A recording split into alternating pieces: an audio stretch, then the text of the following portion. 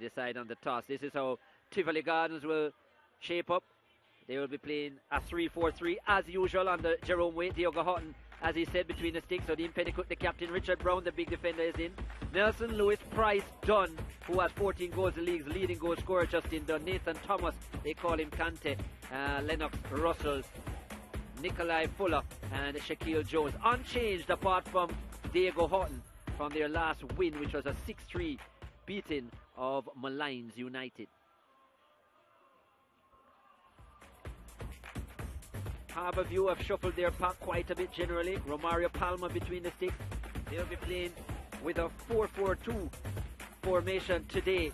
Brackenridge and Stewart, they formed a good partnership in the defence line. Okima Jones, the talented right back, is there. Kasim Priest would solidify things in the middle. Demar Rose was amongst the goals yet again last time out. So too was Joshua Anglin. He's a real talented midfielder. Look out for him. Andre Fagan will lead the line there, number 10, along with the young Trey Bennett.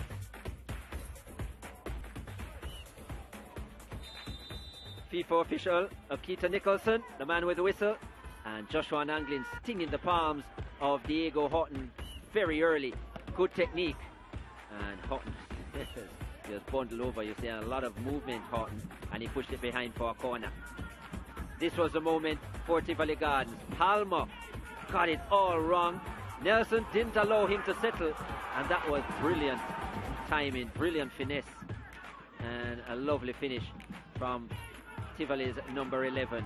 His second of the season, and after just 7 minutes, Tivoli were ahead. Ludlow Bernard has been frustrated from his goalkeepers, by his goalkeepers this season.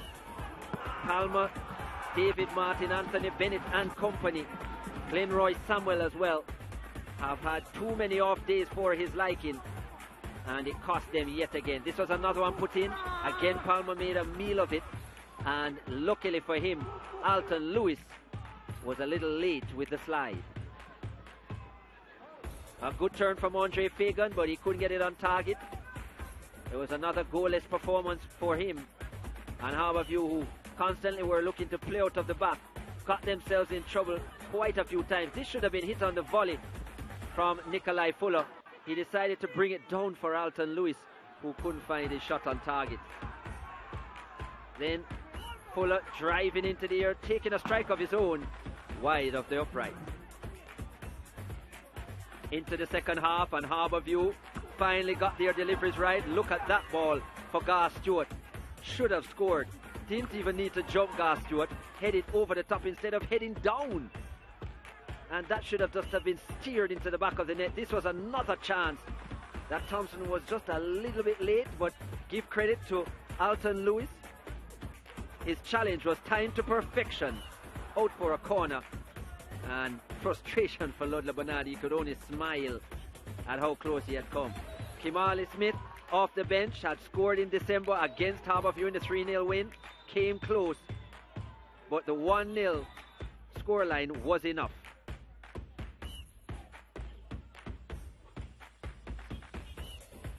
Just one goal in it, 7 shots on target from 15 attempts for Tivoli.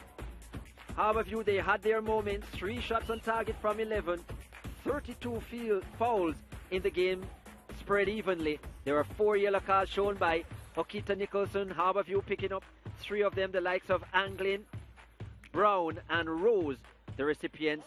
And, well, yeah, Pennycook, the lone recipient for Tivoli Gardens.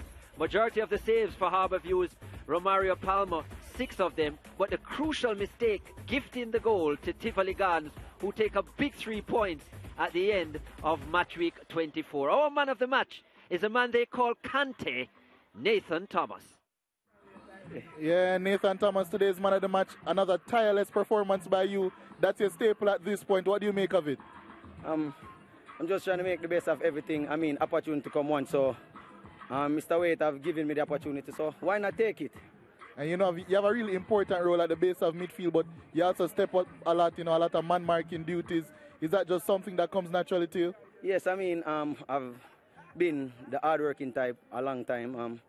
I've done it in Manning Cup now. I'm trying to just step it up in the Premier League and just showcase my talent to the world, and who knows.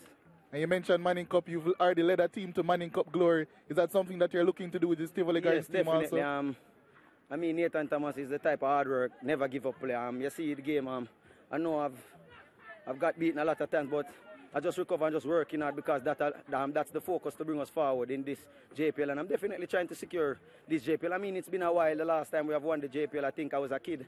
Back in 2010, I was around 10, 11 watching and ball boying. So now it's my time. And a lot of youngsters watching Nathan Thomas, and I'm just trying to set an example for also my little nephew growing up. So I'm just trying to be his role model and take Tivoli to another Premier League.